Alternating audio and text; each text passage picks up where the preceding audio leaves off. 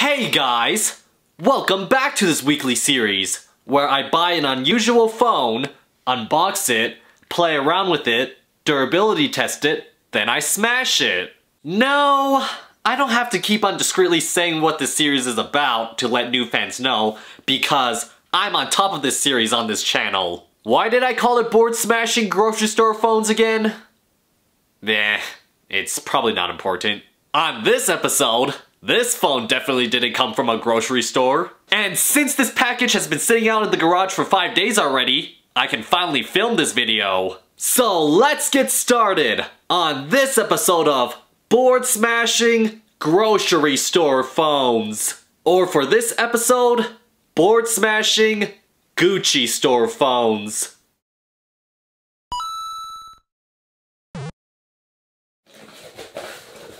Ah! It's a pixelated mess!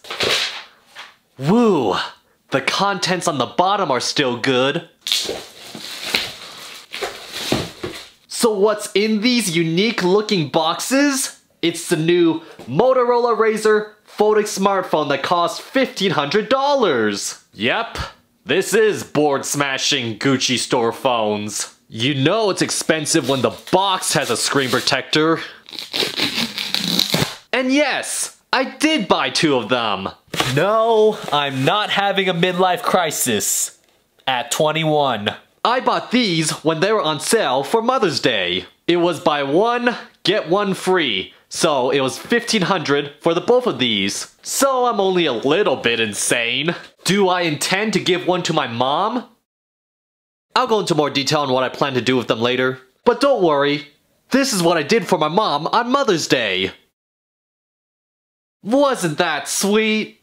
So these are all mine! I bought these Android phones with my new Apple Card. And boy, that was an experience, because I'm pretty sure there's built-in Android purchase protection on every Apple Card. Let me explain.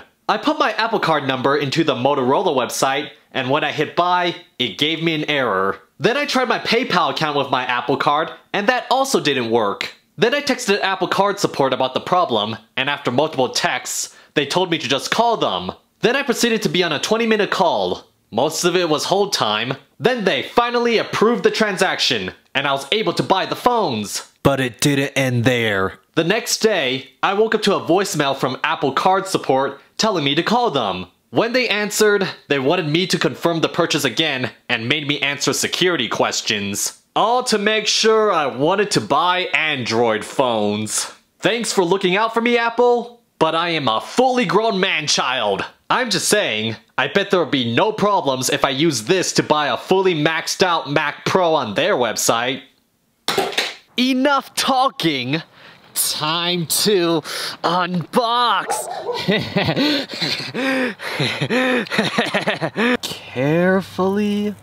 Ooh. Gotta save that seal. Ooh. Oh. Wow. Nice. And now for the other one. Ah! Oh yeah. Oh yeah. Oh yeah.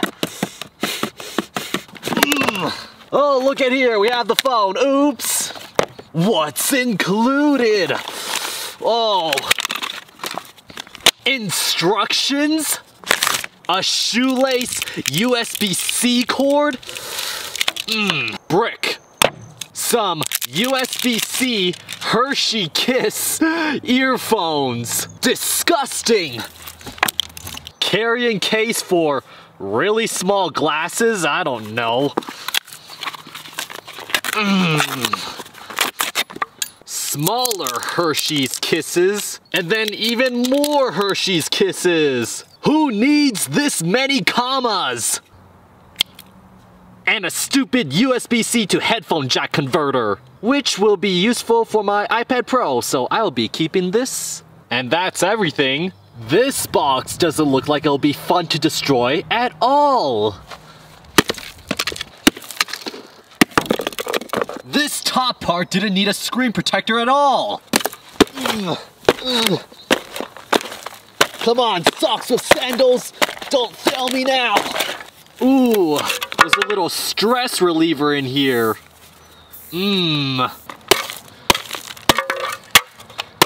Oh, I get it. It's like a little phone stand that amplifies sound. But you can't charge from it, so...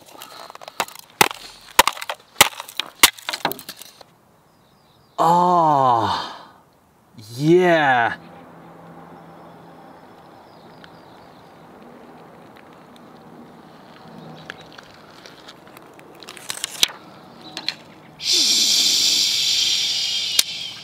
As you can probably tell, I'm planning to keep one. Can you guess which one? I'll give you a hint. I got one in an ugly color for the lulz, cause I was gonna destroy it anyway. The reason I wanted to keep one is because I find folding smartphones intriguing. And this is the first time I'll be experiencing one. Oh yeah. And the hype has died down. I actually did experience a folding smartphone in episode 7, if you count that thing as a folding smartphone. Also, when I had that old iPhone 10 with the broken Face ID and saw the new Motorola Razr when it was announced, I was actually, well, probably gonna switch to Android because of how cool this phone looked. But then Motorola delayed the release of the Razr for a month. I became impatient, so I just bought an iPhone 11 Pro instead. And I don't feel like switching anymore. So, I'm gonna keep this one around and use it like an iPod Touch. Who knows? Maybe if the experience is great, I might switch to it and use it as my main phone. But don't get your hopes up too high, Android fans. Let's see what my first impressions will be with this one. By booting her up. M&M's, powered by Android. Hi there, start. Don't plan on activating it. Can we skip that? Fine then. I won't have an emergency then. Heart attack. Whoa. It's so weird. I can probably do this all day. You can hear the screen popping while it creases though. Our Wi-Fi doesn't reach from here, so skip for now. Alright, let Google follow me everywhere. Fingerprint reader. The first phone on this show of that. Yes, let Verizon follow me too. And let Verizon have access to my entire phone. Yes. Just don't go into my Japanese folder. And we're in! Okay, Google. Who is Plane Rock 124? Of course you have to sign in. Oh yeah, I don't have Wi-Fi either, I'm stupid. How do you go home? Oh, Android things. What apps are on here? 1, 2, 3, 4, 5. 5 bloatwares on this. Why is there a whole app dedicated to wallpapers? Not too many wallpapers. Let's take a look at the camera. I'll keep that in mind. Ugh, this screen's so tall it's like impossible to reach stuff at the top. Let's try the selfie camera first. Wow, I look clear. I did spend $1,500, so... Alright, close the phone and then to activate the front camera. Yes, got it on my first try. I can easily take selfies with the main camera, so the selfie camera on the inside is kinda useless. 3, 2, 1. How do you take a photo? Oh, just tap. Let's try a video too. Hey guys, right now I'm recording on the Motorola Razr front-facing camera. No way, it's the rear-facing camera, but right now it's the front-facing camera, so I don't know what to call it. Video over. And the video quality doesn't look bad.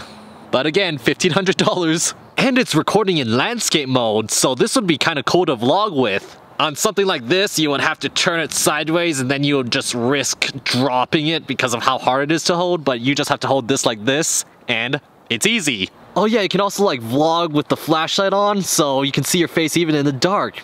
This is actually a really good vlogging camera choice. Alright, it's a little bit later, I'm on the porch so the phone can get Wi-Fi for the next part of this video. Hey Google, who is Plane Rock 124? Hey Google, who is Plane Rock 124? Hey Google, who is Plane Rock 124? Is a 21-year-old YouTuber. I did connect it to Wi-Fi for that. But instead, what's gaming like on this phone? I can't think of any relevant mobile games right now, so we're just gonna play Mario Kart Tour. And install. Also, while I was setting it up more, I kept wanting to push this button to go home. They really should have made this a physical home button. Install. Okay, can we play Mario Kart now?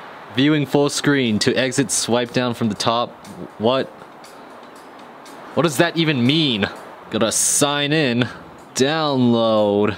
This might take a while. Alright, how do I play multiplayer? There it is. Creepy, but okay. Okay, I haven't played this game in several months. Let's see how I do. Aw, damn it, damn it, damn it.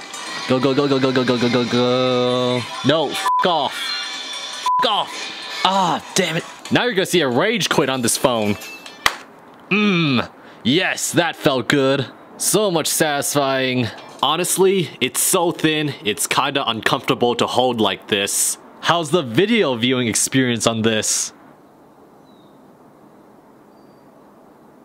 Alright, the borders are bigger than usual because this is a very narrow and tall screen, but you can just zoom in and then there it fills it, but it cuts off a lot of content, so yeah, I would watch it just zoomed out too. I do the same on my iPhone 11. Video borders really don't bother me, to be honest. There's no stereo speakers in a phone this expensive, so I'm kind of disappointed about that. Alright, and I saved the best for last. Oh, what? YouTube is picture-on-picture on Android? Oh, I want to switch now, kinda. Okay, so I just noticed this. Why, after I connected it to Wi-Fi and signed in using my Google account, why did it download all these stupid games? Especially that one. Candy Crush, Coin Master, Game of Thrones, Guns of Glory. I never downloaded these apps before on any other Android phones before. Is this a normal thing with Android? I opened that trash game for like a minute and it's sending me notifications to try to get me back already. But as I was saying, I saved the best for last. There's a special mode on this phone. Just gotta put it in the control center. And when you tap Retro Razor, it turns the OS into the first Razr phone. What can we do here? Recent. And it just takes me to the phone app. Messaging, I assume that, yeah, it takes you to a messaging app. Menu button. Oh, there's the Hello Moto thing. Oh, you can dial a number from here, and the screen changes, only to when you're dialing a phone number. Imagine an old person who doesn't know how to use the phone's OS and has to switch it to retro mode to call 911. Now, can you turn off the phone by holding down the end call like in old flip phones? Oh, yes, you can! Nice. Whoa, whoa. And there you have it. It's basically an Android phone that can take up half the space when you're not using it. Going back to something I said earlier, this is basically a midlife crisis phone. Shut up. Anyway, I'll see what the long-term experience will be like with the other one I'm keeping. If you're interested on updates, I may post several, or none at all, on my Twitter. Follow me anyway. But for now, let's have some fun with some tests. No, not that type of tests. Definitely not that type. Durability tests. But wait, a challenger approaches also after waiting in the garage for 5 days. Who will be the most durable folding phone? Will it be the Motorola Razr? Or will it be the Samsung Galaxy Z Flip? Hell no. I didn't buy a Samsung Galaxy Z Flip. Do I look like a channel with 2 million subscribers? Maybe if Samsung does a buy one get one free sale. But the challenger will be the cheapest working original Motorola Razr I found on eBay! Yay! Now that's more 1 million subscriber budget friendly. Razr versus Razr. Will being newer and never used win? Or will having simpler tech and build win? Let's find out! First test up is the scratch test. Start a video on this one. Let's go! First up, I'm gonna do closed and backside. Oh, it hurts! Damn it! Stay.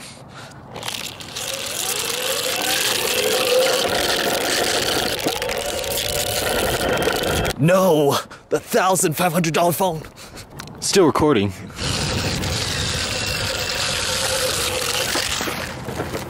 Save that. Now we're gonna do closed front side down. Start a video on this one.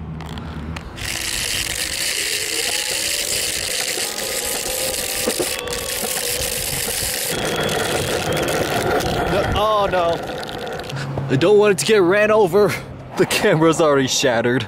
And the video stopped. Let's start that again.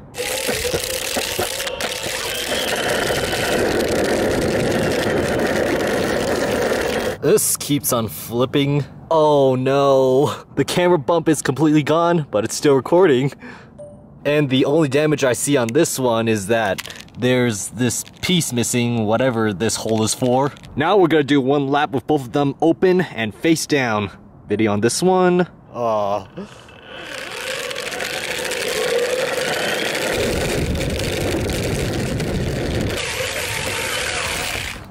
I can't take it anymore.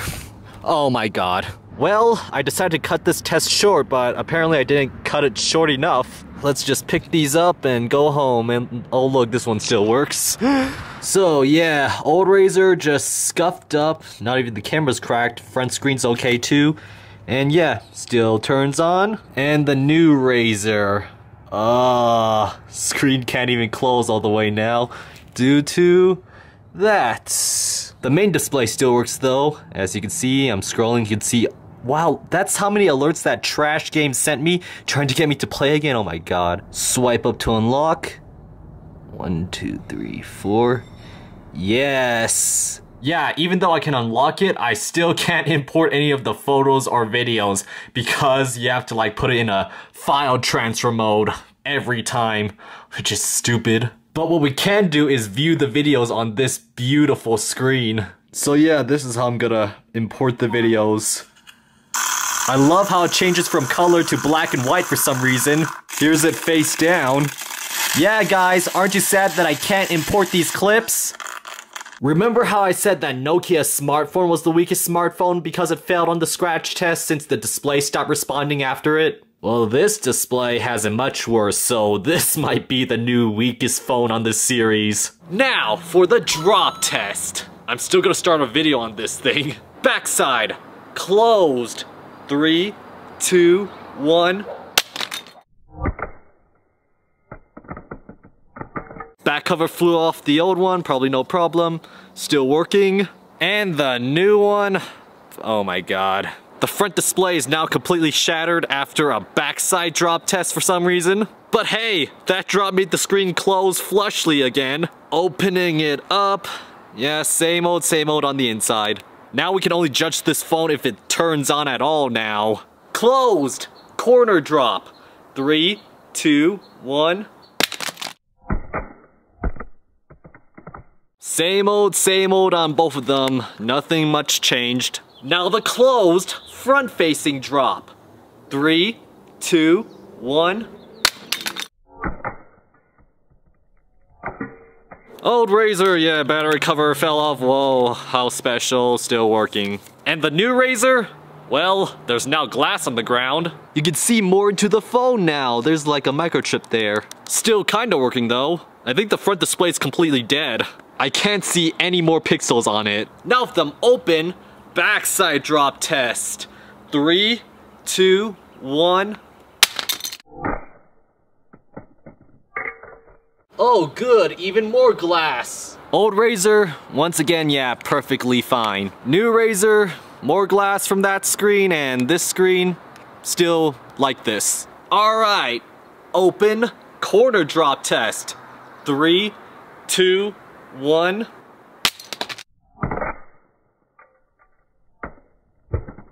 White screen on this one, but probably can be fixed by removing the battery. Yep, perfectly good. New one, same old, just more glass missing. Finally, the open face down drop test. 3, 2, 1. Old one still good, still can make emergency calls if I really wanted to.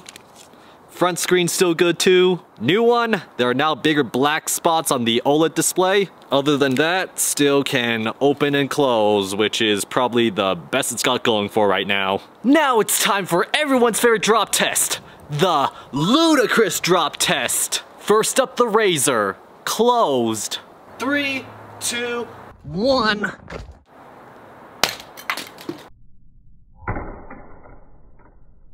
Perfectly good. Now with it open. 3, 2, 1.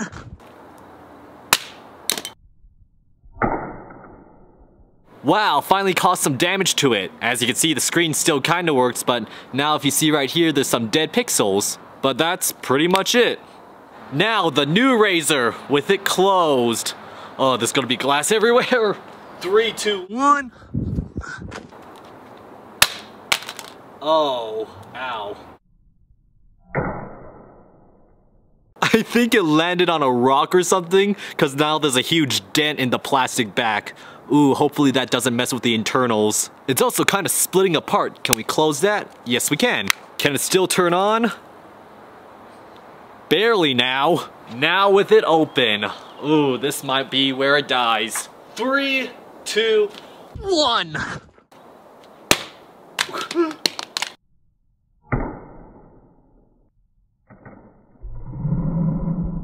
It landed perfectly like this. But as you can see, the screen still kinda turns on. It's really dim now for some reason. The front display is also gonna come out. But at least it still works. Now for the fourth test, the water test. Did this just die? I think this just died from me holding it. Oh wait, I got it working again somehow. So yeah, the water test. Which Razr would survive after Hannah Baker from 13 Reasons Why uses it in her bathtub? Motorola says that the new Razr can handle moderate exposure to water, but I don't think it has that advantage anymore now. Let's find out!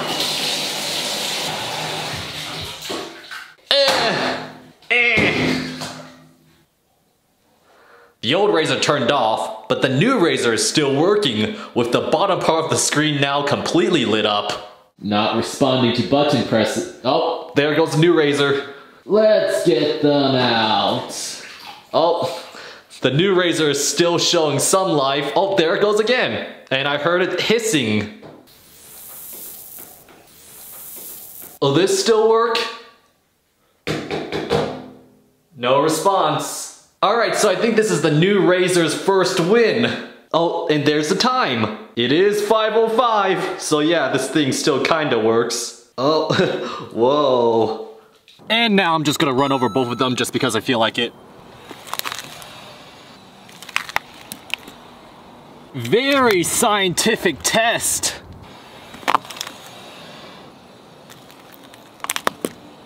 Some pieces of metal broke off, a hinge is broken, the front screen is cracked, the front glass is cracked, and the camera is cracked. On the new one, I don't really see much more damage. I can see it still works a little bit. So the new Motorola wins the running over test that I just came up with. This is a fun test to do with all flip phones. Easy on this one. But what about this one? Gonna need some protection for once. 3, 2, 1. It already easily bends back farther than it should. Let's keep on going.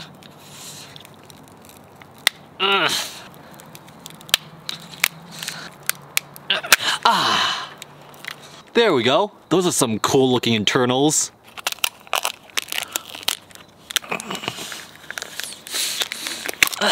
OLED display. Oh, the old Motorola Razr's trying to speak. Shut up, no one cares. Now I'm gonna try to remove the batteries from the new one. Let's try the push method. Oh God. Got the battery out, along with its motherboard. Carefully separate it from its motherboard. Oh, this does not feel good to peel. Oh, now for the other half. There goes the front display. Gonna need some tools for this. Yep, now I played smart. Now we're just back to the push harder method. And there's the other one. Old Motorola Razr battery removal. Yeah, there's really nothing left to destroy on the new Motorola Razr after that battery removal. As for the old one,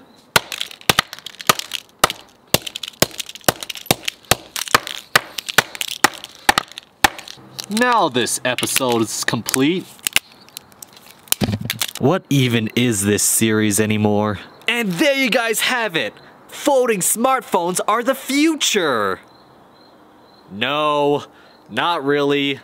There wasn't really any content in this video to prove that hypothesis. Which is what basically every episode of Board Smashing Grocery Store Phones is! If this is your first episode, welcome! It doesn't get any better. You should still watch the entire playlist to catch up though. I'm gonna play with my new Motorola Razr now. And so with that, thank you guys for watching. Comment, like, and subscribe, and I'll see you guys later. Bye! Oh man, I scratched the screen! Fingerprint scanner. USB-C. Camera. Beautiful OLED display. $1,500. I'm bored of it now.